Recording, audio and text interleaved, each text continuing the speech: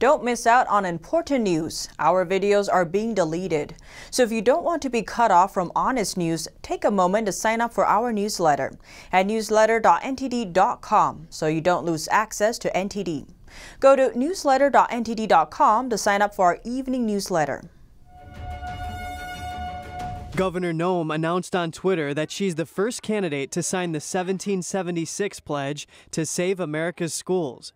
She tweets, "Teaching our children and grandchildren to hate their own country and pitting them against one another on the basis of race or sex is shameful and must be stopped." The pledge, spanning 4 points, says that all our children are created equal and have equal moral value under God, our Constitution, and the law.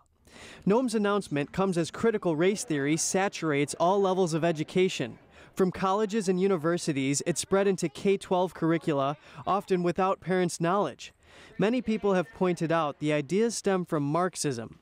The theory divides people into victim and oppressor groups based primarily along racial lines. The Biden administration wants to expand the teaching of critical race theory in education, workplace training, and throughout the operation of the federal government. The Biden administration's efforts triggered widespread pushback from Republican lawmakers, conservatives, and related organizations. As more parents become aware that it is being taught to their children, some have started to push back. Parents have started organizations to oppose teaching critical race theory. Others have won seats on school boards with a mission to get critical race theory out of the curriculum. Texas Attorney General Ken Paxton is welcoming parents to the fight. He tells Newsmax, "I'm really grateful for these parents. I hope more people will speak out. That's the only way we save our country. That's the only way we save our kids." 1776 Action asks political candidates and citizens to sign a pledge to restore patriotic education in schools. Wednesday's decision to toss out the CDC's federal eviction moratorium in a U.S. district court left many landlords wondering what this means for them. NTD's Steve Lance has the story from Washington, D.C. Yesterday, a federal judge tossed a nationwide eviction moratorium that was set in place following lockdowns from the CCP virus.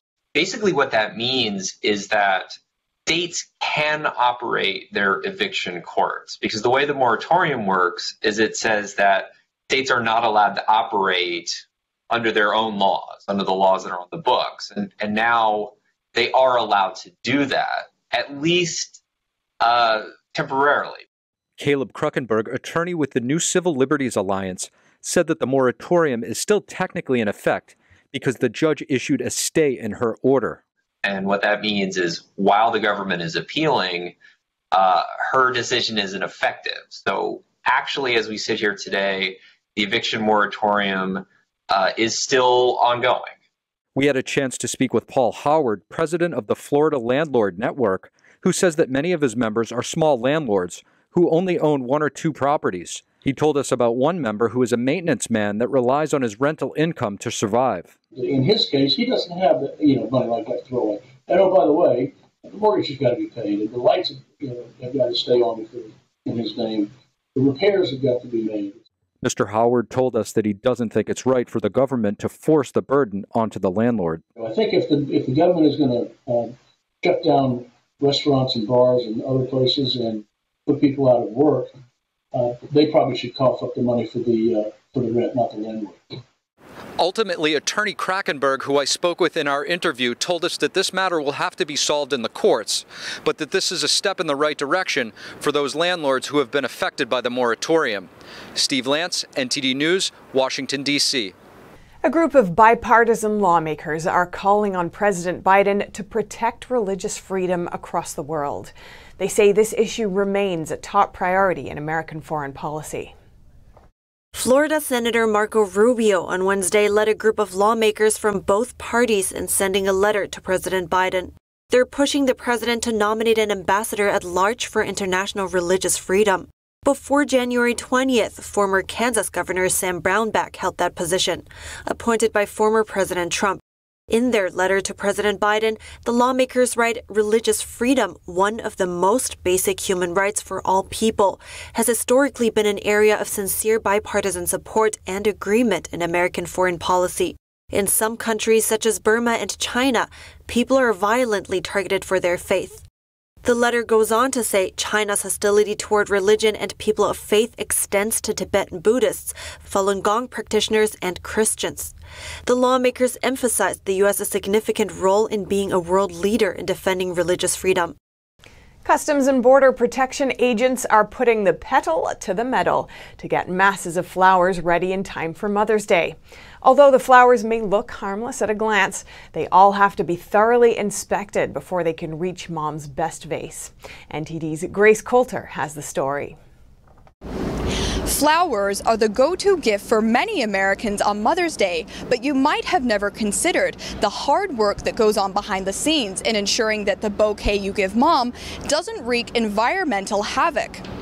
Mother's Day is the busiest time of the year for flower imports, and Customs and Border Protection's agriculture specialists are inspecting flowers round the clock to ensure that moms across America enjoy a pest-free Mother's Day. This year, they've inspected over 1 billion cut flower stems bound for stores and homes across the country.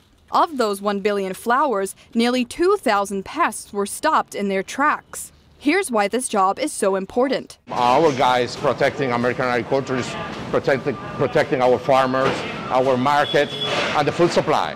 And here's how it's done. CBP agriculture specialists inspect all flowers and plants by hand before they enter the U.S. to ensure they're free of pests and diseases. This requires shaking and sometimes bashing the flowers, gently enough so the flowers aren't damaged, but hard enough to dislodge any insects. Magnifying glasses are used to locate the tiny and sometimes near microscopic pests and diseases. They're then sent away for further testing using advanced technology. According to CBP data, goldenrod, Peruvian lily, and chrysanthemums are the types of flowers most frequently stopped for carrying pests. Common pests found include the owlet moth and aphids, which can cause irreparable damage to the environment. Depending on the severity, infested shipments are treated, re-exported, or destroyed.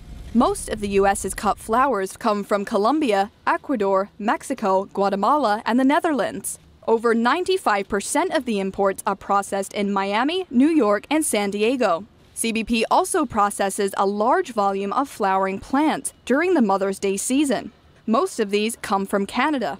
So when you give your mom that beautiful bouquet of flowers or pot plant this Mother's Day, you can tell her that not only a lot of thought went into the gift, but also a lot of hard work from our Customs and Border Protection agents too. Grace Coulter, NTD News, New York. Some New Yorkers are still calling to defund the police, but it seems like the city's mayor and other organizations are taking a step back. NTD's Arian Pazdar has the story. During the Black Lives Matter protests after George Floyd's death last year, New York City's mayor promised to take away $1 billion from the city's police force. The city ended up taking away only half of that, and now it looks like the police is getting more money again. The mayor recently released his proposed city budget for 2022. The budget for the police is slightly up compared to last year.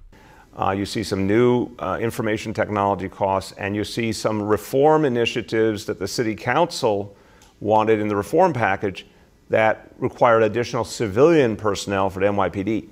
The mayor acknowledged that the city is getting more dangerous. He recently announced the launch of Safe Summer NYC, a program aimed to combat gun violence and rising crime rates during warmer months.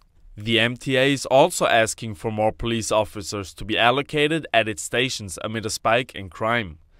The mayor announced 2 additional initiatives. One is a program to support the city's artists. The City Artist Corps is going to employ artists. As part of the comeback in New York City, we're investing $25 million to employ over 1,500 artists. And as part of its reopening plan, New York City will start offering vaccines to tourists at popular attractions. The mayor was asked if vaccinating tourists will help the city to recover. He said that we are all connected and it's a way to help each other. But now, the number of people getting the shot in New York City is going down, and the city's vaccines will at some point expire. Arian Pazdar, NTD News, New York.